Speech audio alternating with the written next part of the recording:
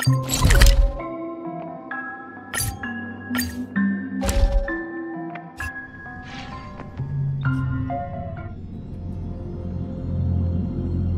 報です。ピノコニーの調和セレモニーのカウントダウンが始まりました。クロックボーイが刻む時計の針の音とともに。言ったじゃろ、何かあるならちゃんと話し合って。悪いな、ケムクジャラのチビ。マジで大事な用があって。自分が何をしているのかは分かっているようだな。兄弟、何そんなカッカしてんだ。こんなのただの。これが最後だ。お前。俺はブートヒル巡回レンジャー。そんな驚くようなことか。幽霊でも見たような顔しやがって。巡回レンジャーは全滅したとでも思ってたのか。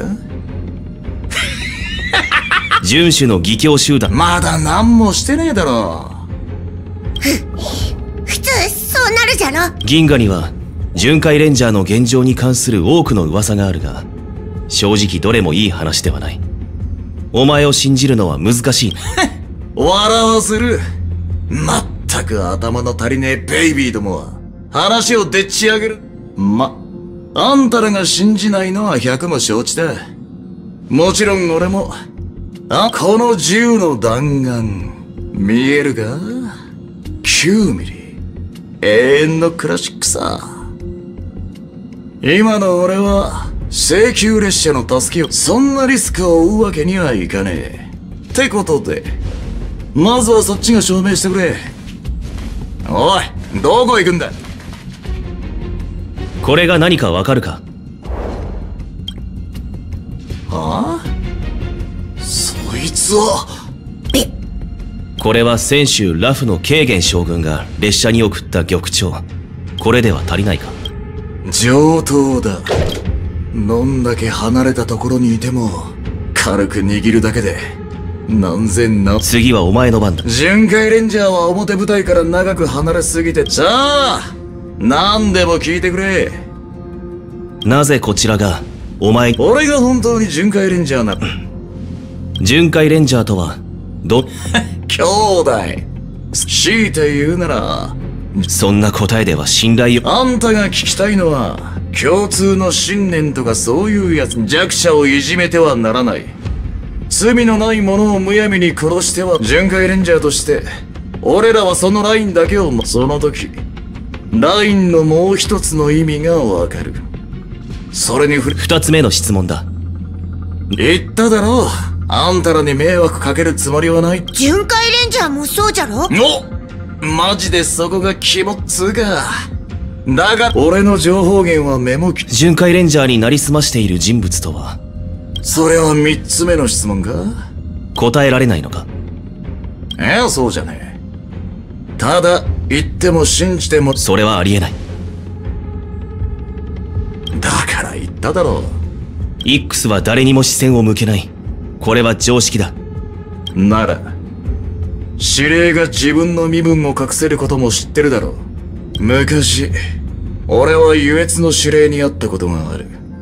遵守みてえに一番単純なのでさえ光の戦衆同盟と虚無の司令が存在しねえと思うのはこれで分かったろ。今あんたの仲間は危険。何しろ俺らには無境の中で何が起こ。あの予備ってやつが何を考え。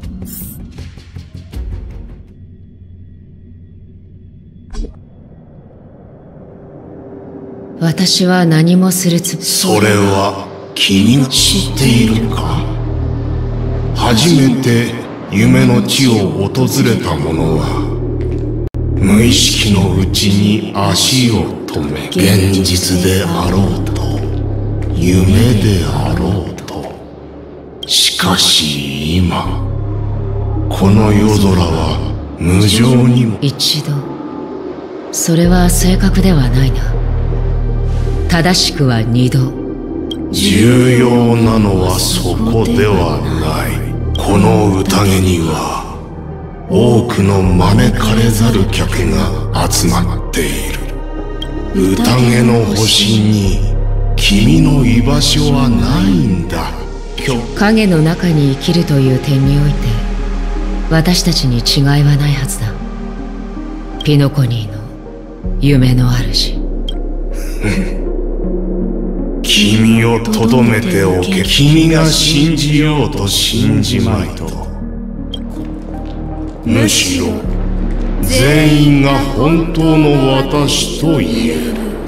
これがファミリーの言う一つにまとめ。私の肉体はとうに消え去った。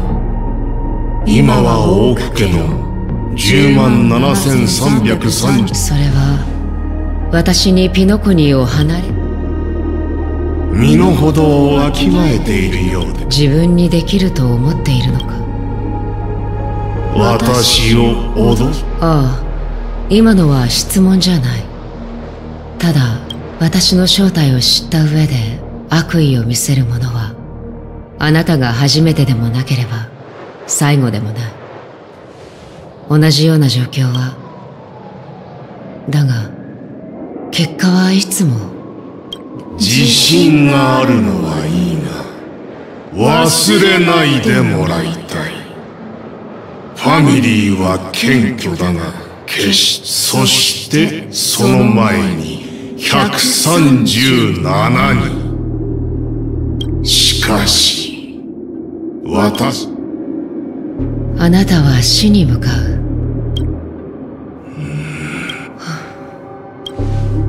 だがそんなことにはならない。あなたの言う通りとても賢明な。他に選択肢はなさそうだから。確かに君にとってはそれが唯一の道だろう。忘れるな、君とピノコニーは異なる世界に立ち去れ、そして永遠に戻ってくるな。宴の星の光はあまりにもその自滅者だ。周囲のあらゆるものを道連れに滅ぼそうとしているのならな、ヨミ。まさにその名のと。これは彼岸から来た者の忠告だと思ってくれ。ピノコニーは調和の道から外れている。それは私よりもあなたの方がよくわかっている。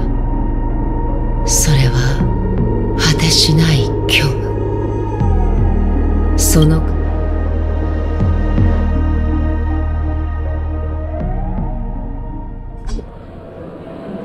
先ほどの奇妙な光景はクラークフィルムランドの機械の故障によるものです。あれは絶対に映画の撮影なんかじゃないよ。たくさんのチップが。それってそうだけどどうして。緊張しないで。美しい。そのよく見るチップだよ。そしてそのチップはロビンさん。秘密にしておいてくれないかしら。そうだったんだ。ありがとう。